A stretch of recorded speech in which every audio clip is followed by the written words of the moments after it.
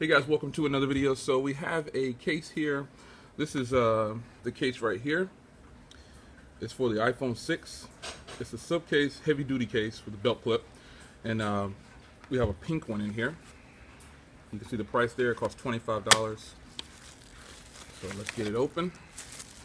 And this is for people that probably don't want to get an outer box, because outer boxes do have a really thick frame to them, and they add a lot of bulk to your phone. But this case actually is pretty thin, and it's a heavy duty case too. It has the front screen protector on it as well. So it's got a belt clip just like the outer box, and there you got the branding there. So we'll put that aside, and let's just get into this. This has the front screen protector, as you can see. Ports are covered here, but the microphone is open, as you can see there, and the speaker is open. On this side, you've got all of them covered. And the unique part about this one here is just like that, you have to pop it open to get to the vibrate switch, but it's very flush and very close to the side of the case there, so it doesn't stick out very much. The power button's covered, and the camera is open right here. Now the concern about this would be is that it's not painted black. So when it's not painted black, your pictures will wash out. So we'll see how that comes across right there if when we take pictures on here. So let's get this open. This is a very thin case, very sleek looking case. See the design here. So this is just a front snap. Again, I've never handled a case like this before, so this is how it works. You snap the, this is a two-piece. You snap this part on the front of your phone, which I will do. And we'll remove the inner side here, so it's never been touched. The Touch ID is actually open. Sorry about that, guys. The Touch ID is actually open in the front, so it's very snug on the front here.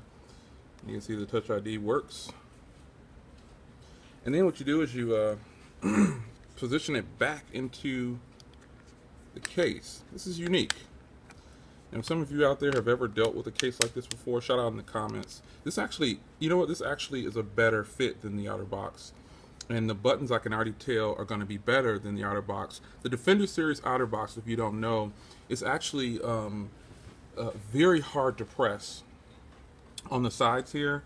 So this case right here, the Unicorn Beetle, takes care of that because it's a really slim profile. As a matter of fact, I have a commuter series right here. I'm going to put this commuter on this other outer box here, and you can see just how thin this heavy duty case is. I think I'm actually going to order one of these in black. Wow, that is actually a really nice looking case now that I have it on the device.